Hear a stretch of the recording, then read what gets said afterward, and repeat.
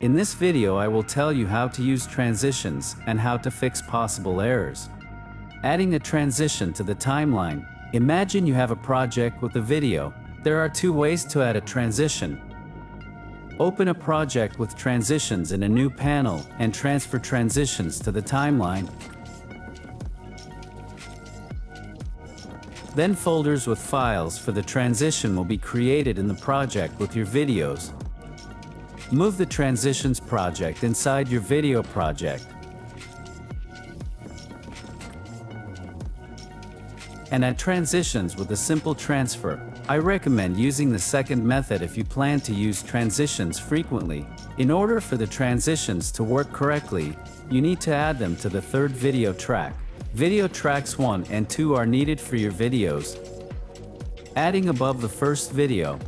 Stretch the second video. Cut off part of the video under the transition.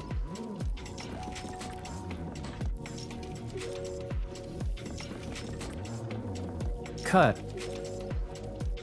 Opening the layer, edit. Paste your video. Works.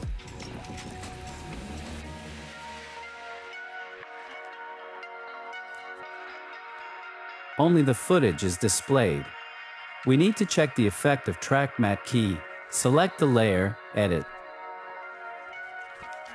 If none is selected in the matte field, you need to select a video track with an alpha channel. This is always the top layer above edit. Works. Transition effects works partially. This error is related to different resolution videos and project. For example, the resolution of the project is 4K and the video is DCI 4K. To fix it, you need to add the video under the transition to nest. Works. The transition is partially added to the timeline.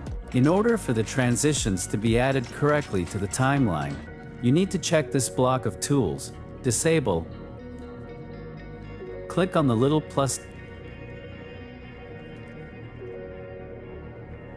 Works.